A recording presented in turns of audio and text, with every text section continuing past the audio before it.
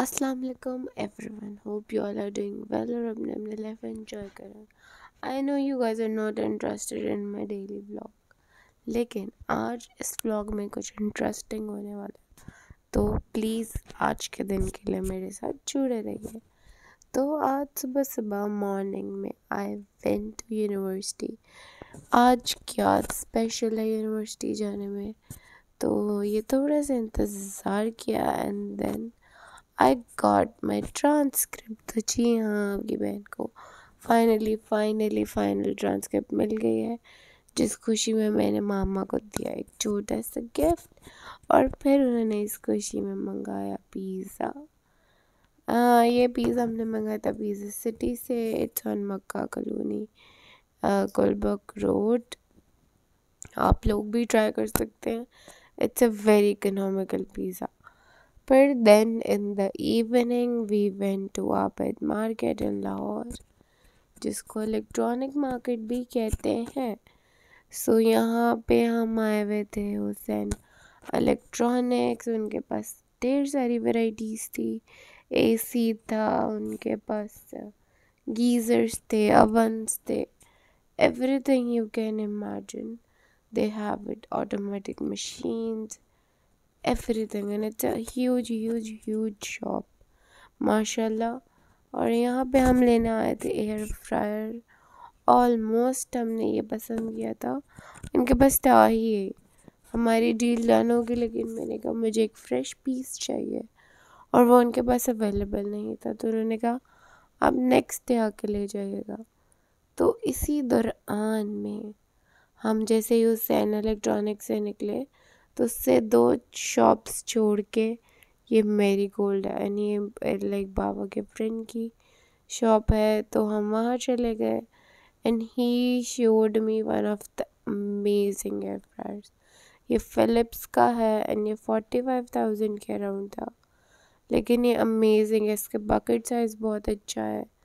इसके अंदर results I don't know, अभी तक मैंने कुछ इसके अंदर बनाया नहीं है, लेकिन इंशाल्लाह ट्राई करके आई विल ज़रूर टेल यू।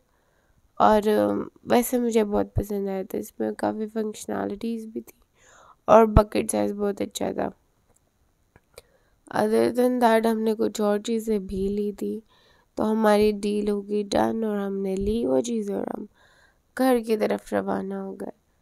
अब रास्ते में ये मेन बुलेवार्ड रोड पे ही आता है एक चाइनीज़ रेस्टोरेंट, जिसको कहते हैं तायान चाइनीज़। हमने कहा चलो जाते जाते इसका खाना भी रिव्यू कर लेते हैं।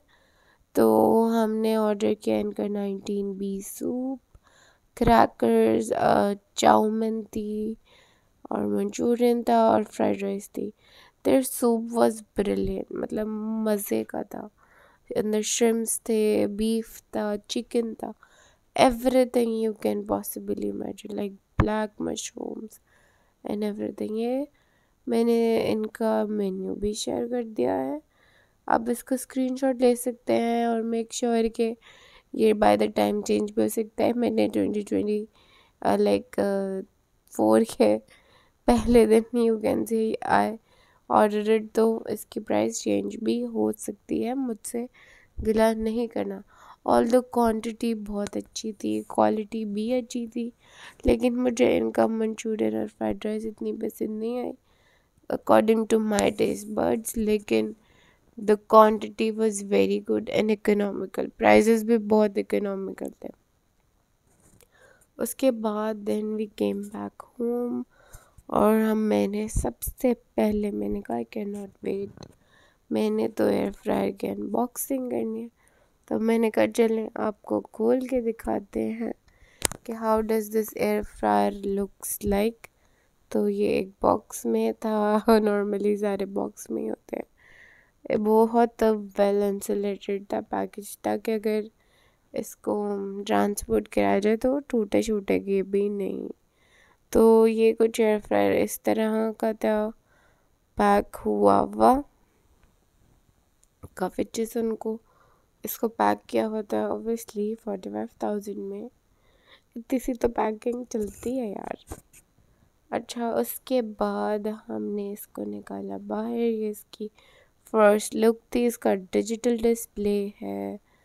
एंड मेक श्योर कि आप अपना एयर फ्रायर कभी खाली ना चलाएं, जो एक प्री हीट कॉन्सेप्ट होता है, ये मुझे सेलर ने बोला। मुझे इसके बारे में हकीकत नहीं पता। इसकी बकेट साइज देखिए कितनी अच्छी, कि इसमें एक पूरी मुर्गी लाइक भारी चिकन रोस्ट हो सकती है। इसके साथ इसका एक यूज़र मैनुअल आया था और गारंटी कार्ड आया था, और ये इसके ऊपर मोड्स थे डिफरेंट। इंशाल्लाह मैं ये ट्राई करके आपको ज़रूर बताऊंगी। और ये मेरा छोटा सा एक व्लॉग था, और अगर आपको पसंद आया हो तो ज़रूर लाइक करें और शेयर करें। नेक्स्ट टाइम के लिए अल्लाह हाफ़िज़।